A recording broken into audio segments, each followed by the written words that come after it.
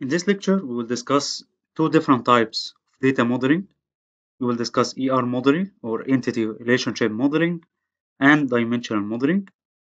And by end of this lecture, you will understand why we chose dimensional modeling to be our modeling methodology to build a data warehouse model. In ER modeling, the basic unit of designing is data. So let's say we are going to design a data model for a retail shop. So starting point for us to design an ER modeling is to ask what are the available datasets. So for a retail shop, we can have a dataset for employee, a dataset for employee departments, a dataset to describe orders, order status, order process, and another two datasets, for example, to describe shipment process, shipment status, and so on. We can have also another dataset to describe customer information, plus a customer address information. So as you can see, we started by looking at what are the available datasets. So we check available systems in a retail shop and we start designing our ER model based on available entities. So we are not looking at a use case, we are not looking at a business interactions, we are not looking at a business use case overall. So we can say ER modeling is based on entities. So we can have separate entities to describe orders, another entities to describe employees, another entities to describe customer and customer information, and so on for products and locations and so on.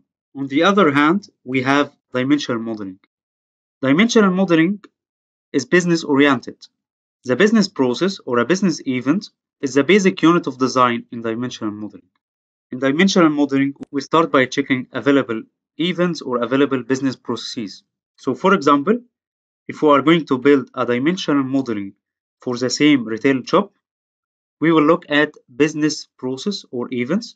And let's take an example of a customer is going to purchase an item from our shop. We will take this business process, then break it down into facts and dimensions. Facts will hold information about measurement, and dimensions will hold information about business process details or event details, such as who is the customer, what is the product, who is employee, and shop information, and so on. So in dimensional modeling, we are business oriented. Our basic unit of design is business process. Our components of design are facts and dimensions. In ER modeling, we don't have redundancy, which means we don't have duplication of data. Information is not repeated in other entities. It has only one place.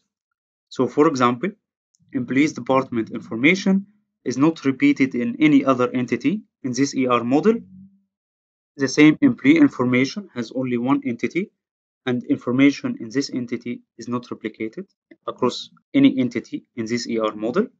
So in ER, we don't have data redundancy, we don't have data duplication. Each piece of information exists in one entity only, and it's not replicated to other entities.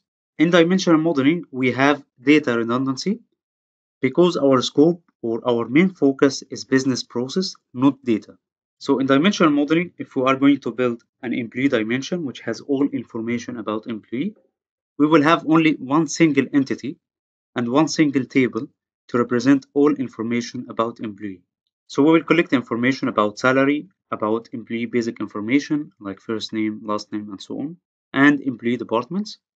So we can have in the same table, we can have a repeated information or a duplicated information in the same table. That's because our focus is not data, but the business process. So for example, we can have 10 employees in the same department. So we will have the same department value or the same department name repeated 10 times inside employee dimension table. So in dimensional modeling, we have data redundancy. ER modeling need expertise to understand the model. What we are describing here is a simple model just to describe the concept of ER modeling, but in real applications like CRM or ERP, you can have thousands of tables. And of course, this kind of model with thousands of tables will not be easy to understand by any person who is not expert in this application. So to understand ER modeling, you need an expert in this application or in this model to be able to extract information from this model. It's optimized for transactions. ER modeling is best fit for applications backend. For applications like CRM or ERP, it's well fit for such applications.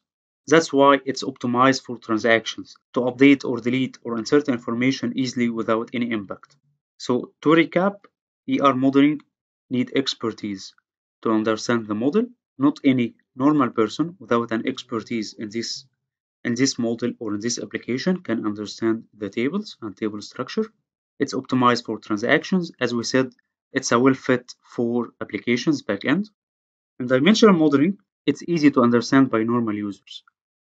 If any normal person or any non-technical person saw our diagram here, he can understand that we have one entity or one table which has product information. We have another table or another entity for customer information, and so on. Because dimensional modeling is self-descriptive, you can understand the relationship between tables, and you can understand or you can guess what is the available information inside each table. As our main focus is to extract KPIs and to present and model business process or business events, dimensional modeling is optimized for query performance and analytics. And that's our target after all. We need to extract our KPIs and we need to present our KPIs to take critical decisions. So that's why we choose dimensional modeling to be our modeling methodology for a data warehouse model. I hope this clears out what is the difference between ER and dimensional modeling and why we choose dimensional modeling to be our data warehouse modeling methodology. Thank you.